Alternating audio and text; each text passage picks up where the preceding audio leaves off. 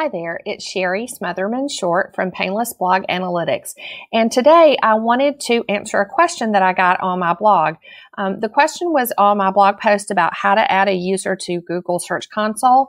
And the question was, once I've added a user, how does that person have access to my account? So it's a little kind of quirky when it comes to Search Console. So I thought I would do a quick video and show you how you do that. So you're going to go into, or the person that you have added needs to have their own Google Search Console account under their Gmail account or Gmail email address. So once you know that you've done that, what that person is going to do is they're going to click the down arrow right here, and they're going to click on Add a Property.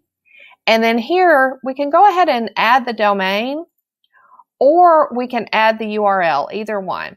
So I'm going to add the domain here. I'm going to click continue, and I am verified.